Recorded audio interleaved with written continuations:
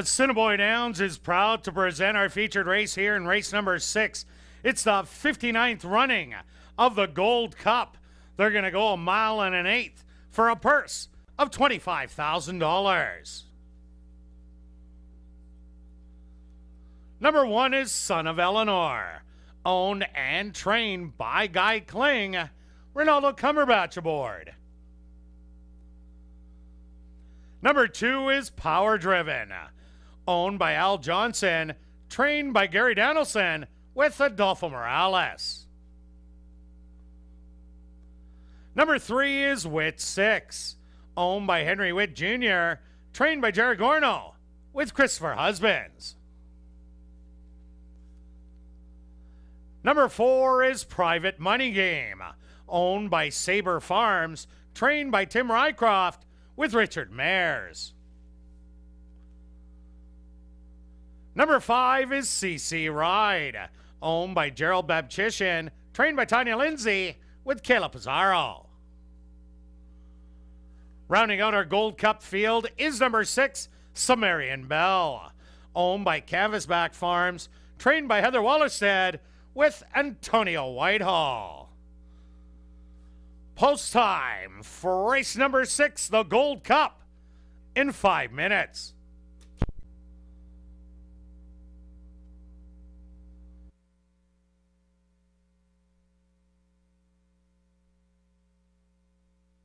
They're at the post. And they're off in the Gold Cup.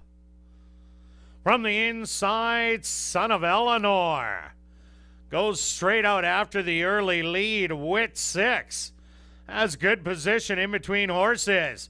To the far outside, Sumerian Belle now goes up towards the front to get position early. On the outside, that's Private Money Game. Back to early trailers, CC Ride and Power Driven.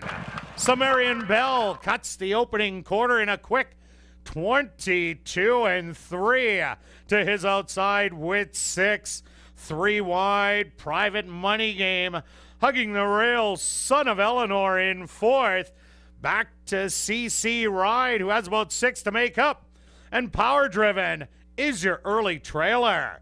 The half in 47 seconds, and Sumerian Belle has the lead by 2.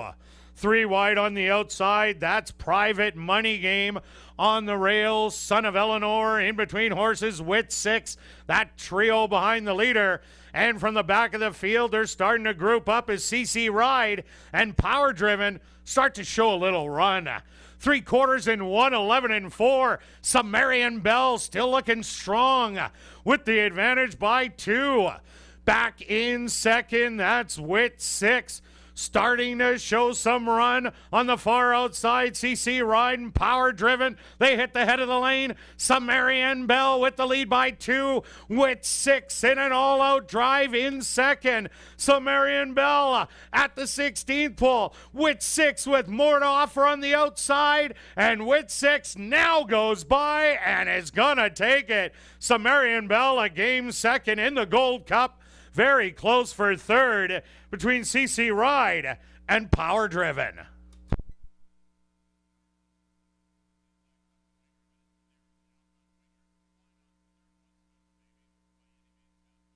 Now entering the winner's enclosure is the official winner of the 59th running of the Gold Cup. That's number 3, Wit 6. Wit 6 is a dark bay or brown gelding, 4 years old, by Drums of Thunder, out of the mare Tate Hill by Graham Hall. Owned by Henry Witt Jr., trained by Jerry Gorno, and ridden to victory by Christopher Husbands. Time for the 1 1/8, 1:52-4.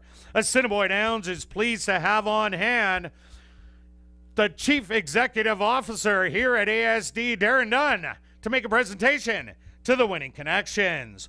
Also, congratulations goes out to Assiniboia Downs leading rider Christopher Husbands, who notches the 4-bagger Au Naturel, 4 wins in a row for jockey Christopher Husbands.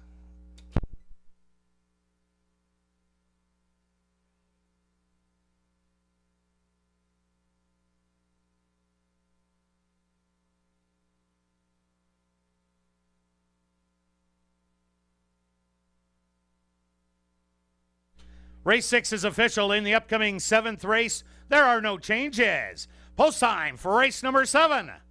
21 minutes away.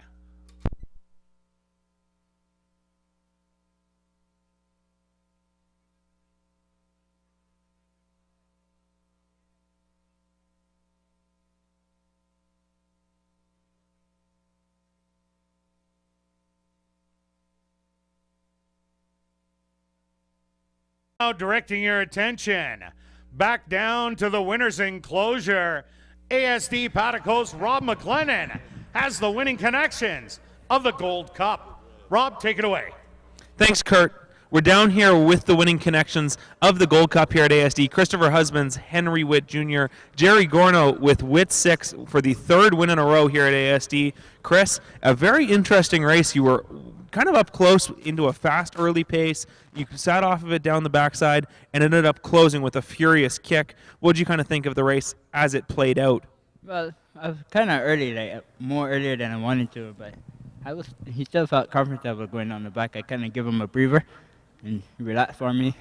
I kind of misjudged it a little bit. Like felt like I had a lot of heart, but I felt the horse that was in front, Whitehall, she rode a really good race. I thought, he would have died off, but he really handled himself really good, so I had to really work for it down the lane a bit. Yeah, you really had to have dead aim at him at kind of the 8th pole. You were a length and a half off of it, and you did have more horse the last little while, but it definitely was a grinding victory. When did you kind of feel, like I know you're going to say the wire, but did you feel you kind of had good measure on him as of late? Like, kind of when I joined him too, my horse got a bit more competitive, right? I mean, Whitehall, he's a really good rider, I must say. He was still going at it, but my horse had a bit more than his, so I figured, well, I got it. I just got to keep, grinding at him.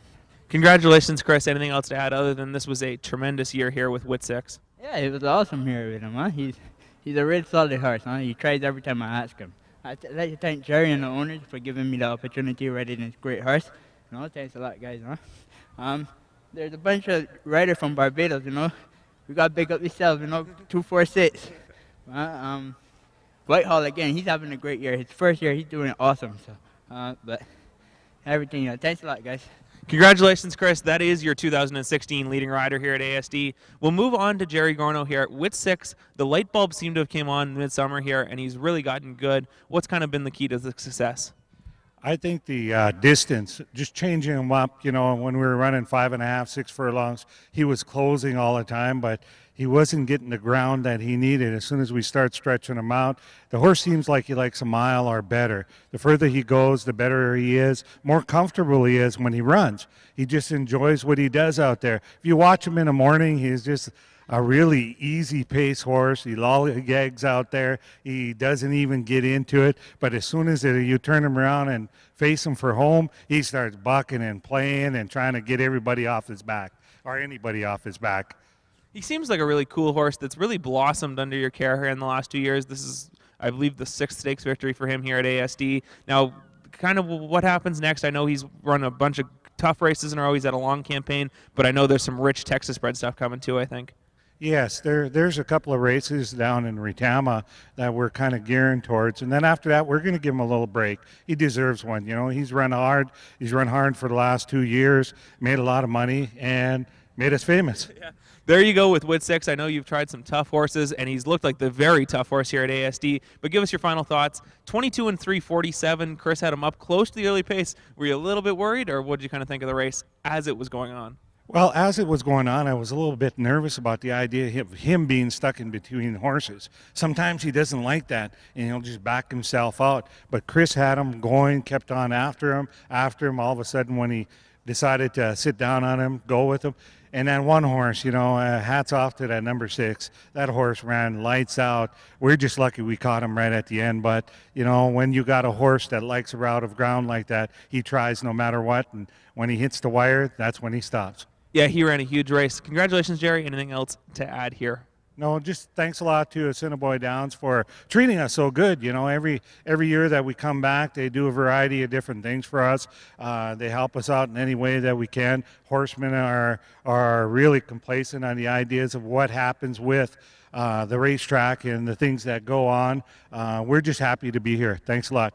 Thank you, Henry. Thank you, Jerry. We'll move on to Henry here. A tremendous victory, a tight finish as well. What was your kind of thoughts the last 3/8 of a mile there?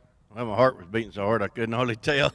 Yeah, when he come around that turn, I thought he might have let the horse get away from him a little too much, and I was kind of worried about it. But when he started spanking him a little bit, he responded, and I seen him coming. I said, he's coming. So I was happy when he got there. I still had that finish line was there anyway with him in the front.